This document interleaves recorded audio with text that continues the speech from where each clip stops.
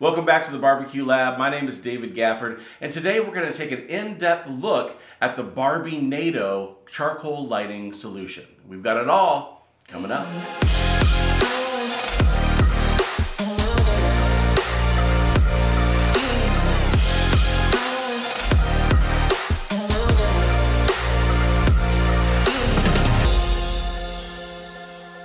There are so many different options available to us when it comes to lighting charcoal, and one of those solutions is called the Barbienado. And what it does is it takes an electric charcoal lighting appliance and combines it with a chimney that's used for lighting charcoal. It combines those two items together, and it's pretty unique in the space for what it does. And here at the Barbecue Lab, we're privileged to be able to have multiple testers who help us with the product testing that we do. And so what I want to do is I want to introduce you to my friend Will, who's going to come on and help us learn more about this product.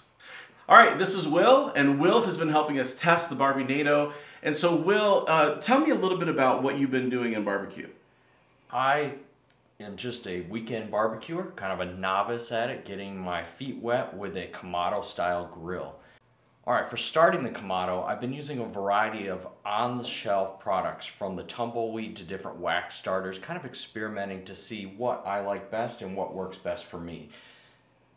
Being a novice at this, having the opportunity to use a product like the Barbienado really kind of changed my grilling experience. It gave me the opportunity to grill on a weekday where I may not have as much time to wait for the starter to kick in and get a full set of coals going in the grill. Yeah, I mean, that's the classic problem, right? For those of you who have a charcoal grill, starting that charcoal grill, it takes a lot of time. I mean, for the average chimney of coals, how long did it usually take you to light a chimney? It was a good 15-20 minutes before I had a set of coals that I was ready to put in the grill. Right, so 15 or 20 minutes on the weeknight. I mean, you get home from work, 5:30, 6 o'clock. By the time you get the grill going, you're not eating until 7:38, right? Right. So some of the advantages to an electric starter are that it's environmentally friendly and it increases the speed at which you can get your grill up and running. So one of the things that I want to do here before we go outside and light this up is Will walk us through the two different pieces and kind of what they do. All right, the piece right in front of me is the chimney that comes with the Barbienado package. Size-wise, it'll hold a pretty large amount of coals if you want to do, a full chimney's worth in your grill, or even just some small fires. I've experimented with even just cooking some burgers or getting ready to smoke, and I just want a couple handfuls. It will do a great job of lighting those. It will also light the whole chimney. All right, on the side of the chimney, you'll notice that there's a metal tube. What the tube does is focus the heat from the wand onto the coals at the base of the chimney to get that fire really cranking and get those coals nice and hot in a quick and efficient manner. Okay, so that's one half of it, and the other half is the wand, right? The wand, yes, plugs into any standard 3-prong AC outlet, and then has the heat end at the top and a trigger switch at the bottom. And so to light this one, you actually pull the switch back, right? You pull the switch and you hold it. And you hold it. So is that switch actually easy to hold for the whole entire time when you're lighting it up? There is some resistance holding that switch. The time that you're required to hold that's recommended on the box, only 6 to 10 minutes, is not bad. And then you can also use this once the coals are in your grill to give it a boost and to maybe add some extra charcoal. You can use the heat and the fan from this gun later on in your cook if you need to. Okay, so with this gun, I mean, did you find that it took the full 6 to 10 minutes to get a chimney or a half a chimney? How long did you actually have to have that on to get the coals lit inside that chimney? When I timed it, I had coals going within about 3 minutes. All right, so with the switch, the button that actually activates the wand, it's something you have to hold on the whole entire time, right? It is. There is no mechanism on the actual wand to lock the switch. The entire time that you're using the wand, you have to have the switch depressed. After the first couple minutes, it's not a problem. By the time you get to 6 to 10 minutes, your thumb's getting a little tired there. Well, I understand why they probably can't actually have it lock on. I'm sure it's a massive fire hazard to be able to turn on basically a blowtorch and then walk away, right? Certainly. Well, I'm sure there's some ways if you use your ingenuity, you could probably make that switch stay on. But for liability reasons, let's just say that you could probably figure that out on your own. So, I mean, we've used this, what, 4, 5, 6 times? And so one of the things I'm seeing here on the end of this is I'm seeing that the end of the actual wand is a little bit deformed when it comes to the guard around the outside. I'm going to guesstimate that that has to do with the fact that you have this coming in such close contact with a fully lit chimney, and with that thing being so close to the chimney itself, that that's getting so hot it might deform a little bit. Is that what you think? Absolutely. If you're not careful with how you insert it or remove it from the chimney when it's ripping hot towards the end of the light process, you could easily bend that metal. Okay, so that, I mean, that's just something to think about. I mean, but technically this is a guard around it. It's not like this is actually serving a purpose other than heat diffusion, right? Correct. Another thing to point out is that it comes with a bottle opener. So if you're out there drinking a beer or soda or pick your favorite, you got a bottle opener with you. But the thing that I find is I use this for setting the thing down after you fired it up, because this thing gets so hot when you're done. Absolutely. For example, if I'm going to set this down on this table, say that I just lit up a whole thing of charcoal, let me just set this down on the table, and that's what it wants to do, right?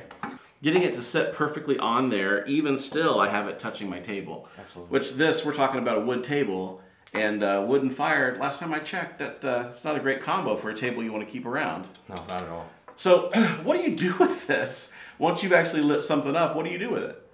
Every time I used the lighter, I used it outside on the driveway, and I was able to set it down on the cement driveway to ensure that it was on a safe surface for that kind of heat. Yeah, I find that a lot of times when I'm using this or the loop lighter or something else that gets really hot when I'm lighting it up, I'll try to find a different way to hang it. And so I've actually got a nail screwed in the side of the garage where I can hang it from a nail, and it actually keeps that up in the air so it doesn't touch anything. But a lot of times I'm setting it this way so that the cable hangs down, which actually tilts it away from the wall, as opposed to if I'm trying to do it this way and it wants to touch the wall down here. So I mean, just something to think about is once you've used this and you want to go store it, you got to put it someplace that's not going to light anything on fire.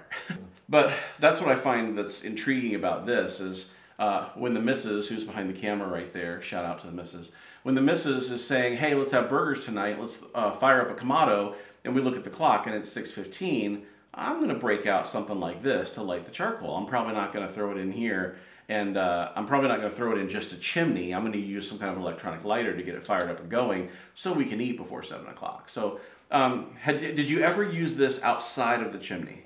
I did. I used it inside the Kamado directly. I put a pile of charcoal in there and used it to light the lump charcoal. It did a pretty good job. I mean, I know that I've used and reviewed the Loof Lighter, and I know that I've used and reviewed the Barbecue Dragon Chimney of Insanity. So when I first saw this setup, I went, okay, so this is kind of a Chimney of Insanity with a Loof Lighter, and they're marrying those two things together. So that's where I think it's kind of unique in the market, where it's actually trying to bring those two technologies into one. Well, I mean, so really what we need to do is we need to sit and light this thing up, and so Absolutely. Why don't we go outside and light some charcoal? Sure.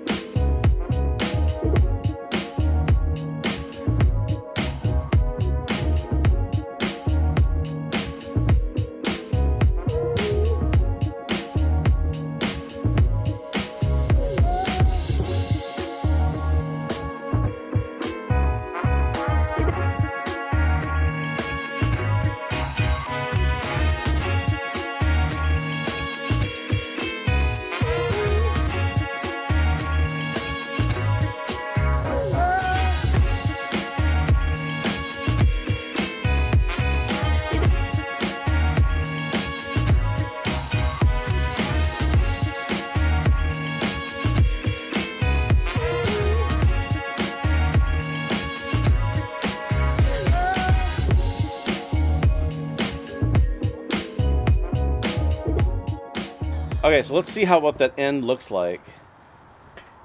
Yeah, so I mean it's not like completely flaming red, but still malleable. Yeah. I'd just be careful where you set it down. Right, I think so too. I wouldn't set it on like these. These are poly, and I wouldn't set them on like on the side shelves. And is this cool to the touch? It is. Yeah, cool to the touch. So You can see all the way down in there.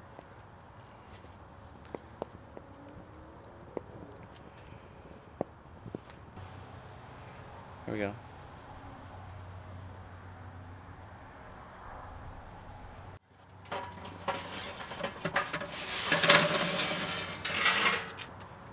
All right, so we ran the test on the Barbienado. What did we walk away with? I mean, one of the things I saw that I found surprising was how hot the outside of that chimney glowed. I mean, that thing was blazing orange. It was. It does get very hot. It's a testament to the direct heat that the wand provides to the base of that charcoal chimney.